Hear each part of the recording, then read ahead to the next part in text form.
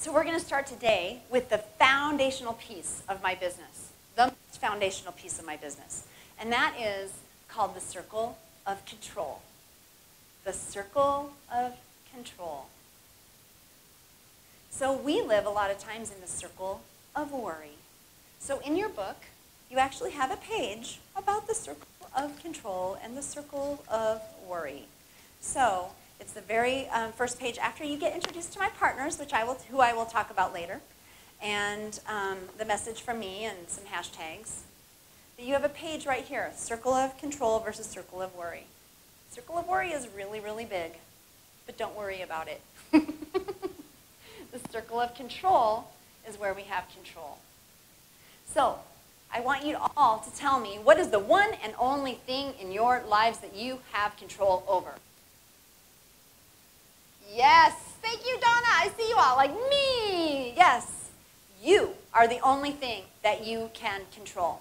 You can't control your clients. You can't control the economy. You can't control this election.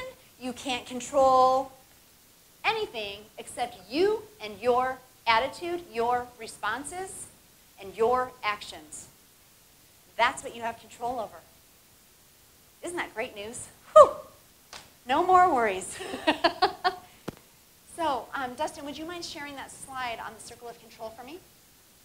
Thank you. So there we go. What we can't control. Other people's actions, other people's feelings, other people's opinions, and other people's mistakes. We can't control it. What we can control, your attitude, your effort, your behavior, your actions, your responses, that's what you have control over. That's what you have control over.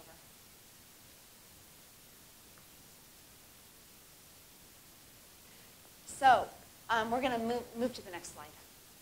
How do we get there? This is how we get into the circle of control, and then we're going to talk about how to expand the circle of control. So, to get into the circle of control, to be empowered, here's what you do. Number one, you focus on the things that you can do something about, which we just saw on that past slide. We focus on the things that we can do something about. Secondly, we learn to accept the problems we can't do anything about, and we learn to live with them even if we don't like them. Because we don't have control. We don't have control. And we have to say, I don't have control over that. You know what? Today, we didn't have control over the fact that Comcast went out in the city of Colorado Springs.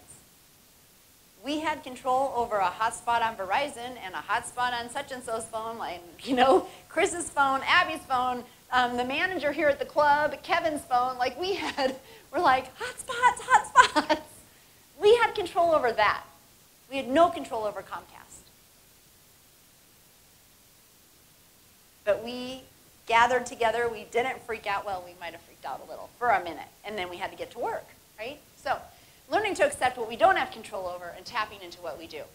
Look at where you're focusing your time and your energy. Are you focusing your time and your energy on what you don't have, what you're worried about? I wish this, I wish that, I wonder about that, I wish, I wish, I wish, I wish. That old adage of, if I have wishes in one hand and spit in the other, at least I have spit in this hand. This hand has nothing. Wishes. Nothing. Air. Do you want wishes or spit? Right?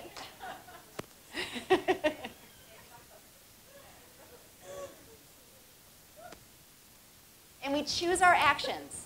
We have to choose and own our actions. Choose and own our actions. That means we accept the consequences of our actions and we celebrate what is the word that I'm looking for? The results of our actions. It could be a consequence, it could be a result. And consequence, I put result or consequence because consequence has such a negative connotation, but consequence is really just the result. I mean, it's another word for result. We just have a negative connotation about it. So that's how we get into the circle of control, is thinking that way. Are you focusing your time and your energy?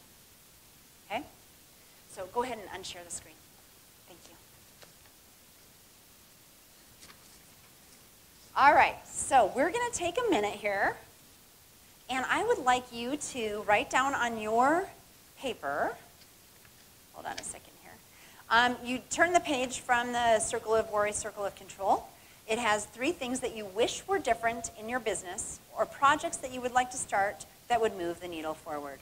So this is the place to write down your business wishes. You're not problem solving around them right now. You're doing what I just told you not to do, which is wish, but we're going to figure out how to make these wishes come true. So what are 3 wish you had in your business or wish were different in your business or projects that you would like to start that would move your needle forward? So take a minute here to write down your business wishes.